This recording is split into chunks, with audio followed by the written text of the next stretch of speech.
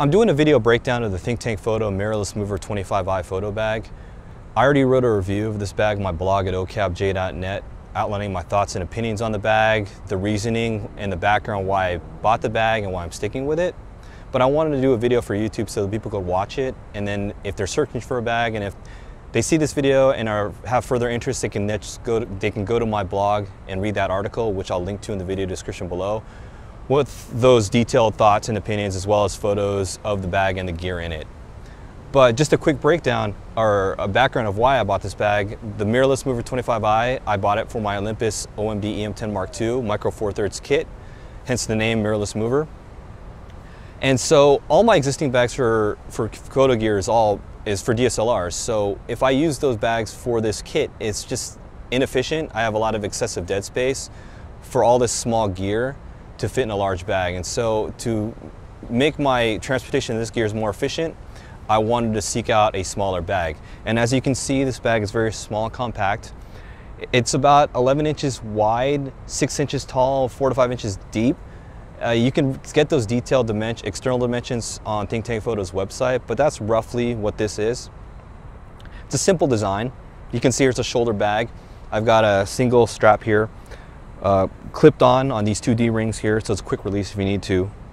And it's a single flap that is actually a zipper as well as magnets. So the magnets come up, exposing the main compartment and the small secondary compartment. The secondary compartment on the front is just a small flat style pocket.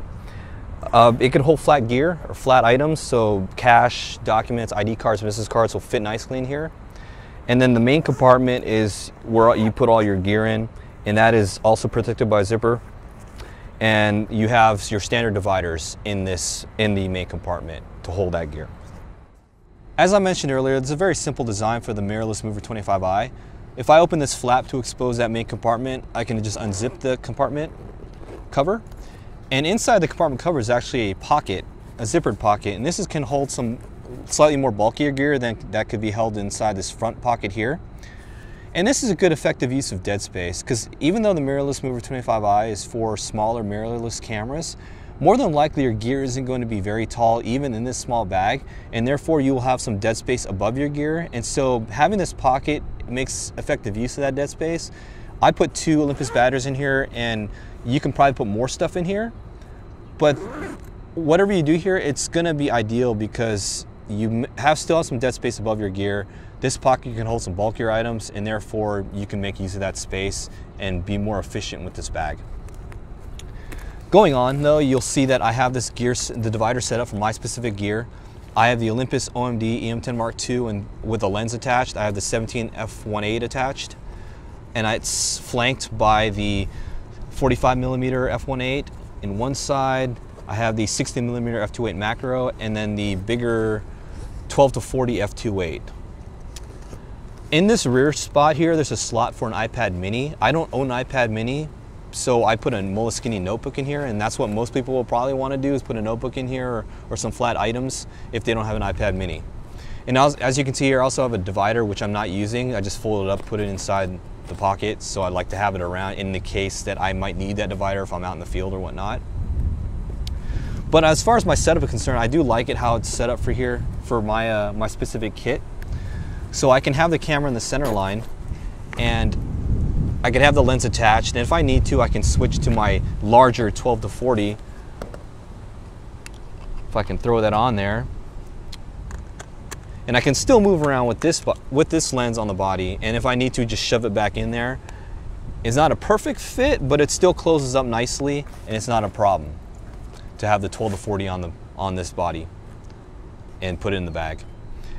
One interesting note is this divider here. It's kind of a single divider, but it's got two sides to it, creating this taco style pocket here. And you can put a phone in here. I think that's what they had in their example photos.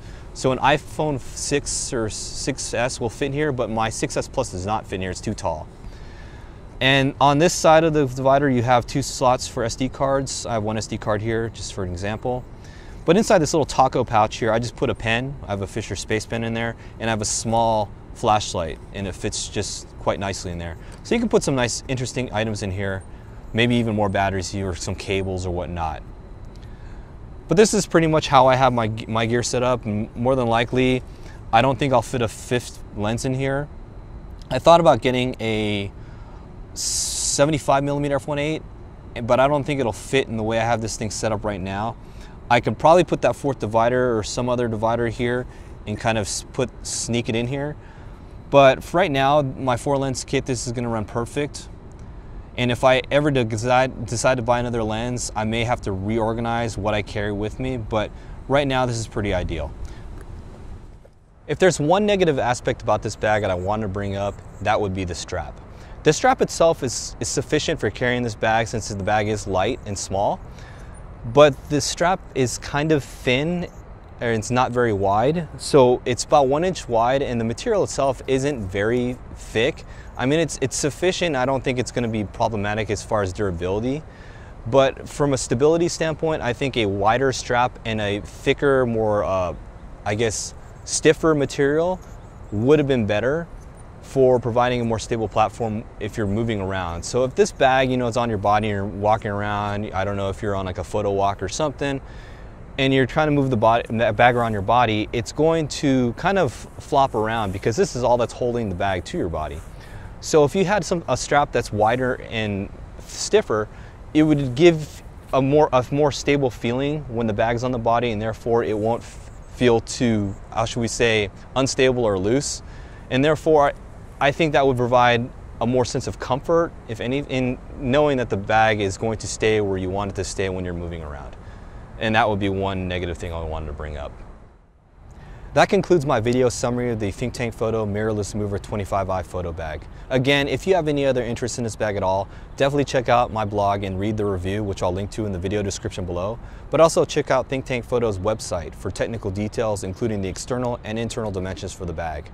But there's one other thing to note.